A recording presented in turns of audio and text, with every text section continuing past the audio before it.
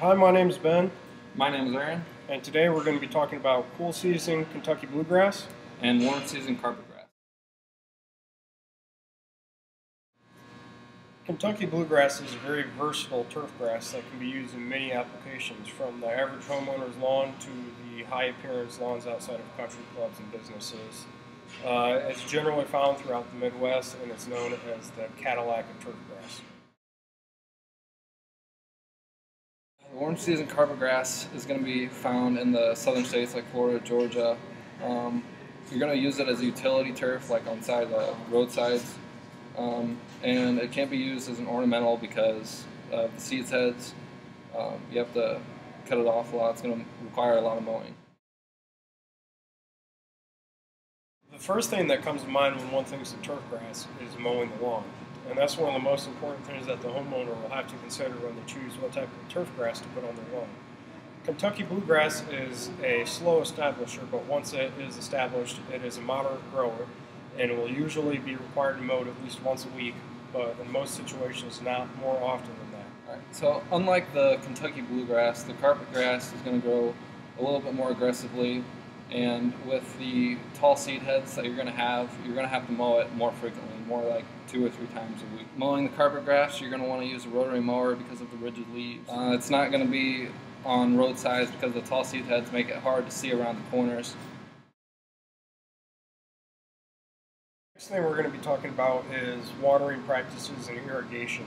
Kentucky Bluegrass is normally a pretty hardy plant, and if it is grown in the correct region, it normally does not require extra irrigation unless it's cut very short or it's in very drought-prone situations. Because the carpet grass is a warm season grass, it's very drought tolerant. It's not going to need a lot of extra watering. You'd be fine leaving it as it is. The next thing we're going to be talking about is fertilizing your lawn and what practices, how frequently, and what type of fertilizer is best for what type of lawn. Kentucky Bluegrass is also known as Cadillac grass, is known as the Cadillac grass because it does not need very many inputs. And along the lines of fertilizer, the only thing that it really requires is 2 to 3 pounds of nitrogen per year. Other than that, it's pretty good on its own, and you don't need to do much else to it, otherwise you risk over-fertilizing it and actually harming the grass. Carpet grass doesn't really like a lot of fertilizers. If you are going to fertilize it, do it in the spring after the plant has greened up, and especially don't use lime fertilizer because the carpet grass likes the acidic soils. Next, we're going to talk about diseases and how to treat those regarding turf grass. Kentucky Bluegrass is normally a pretty hardy grass, but it is susceptible to brown patch and snow mold. And another thing that you'll see with Kentucky Bluegrass is it's very susceptible to weeds coming in, such as dandelions.